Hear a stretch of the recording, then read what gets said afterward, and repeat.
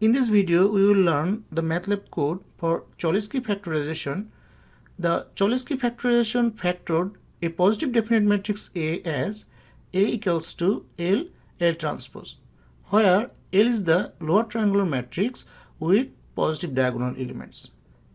For example, if we find the Cholesky factorization of this matrix A in hand, then it becomes like this, where this one is the lower triangular matrix and this one is the transpose of the lower triangular matrix. Here we will discuss two different ways to find the Cholesky factorization. The first way is using the algorithm and the second way is using the built-in command. This is the first way of Cholesky factorization using the algorithm. This is the matrix A. In other problems, you only need to change this line. That means the matrix of any dimension. And all other lines of this code will remain same.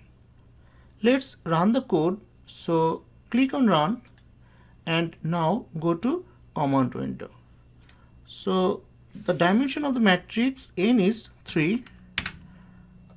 The output is the lower triangular matrix L, which we already saw in our solution. This is the second way of Cholesky factorization using the built-in command.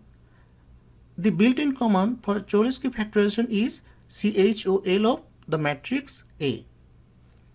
This is the matrix A, which we can change easily for any other problems.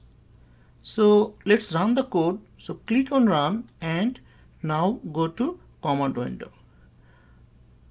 The output is the transpose of the lower triangular matrix L, that is, this is L transpose.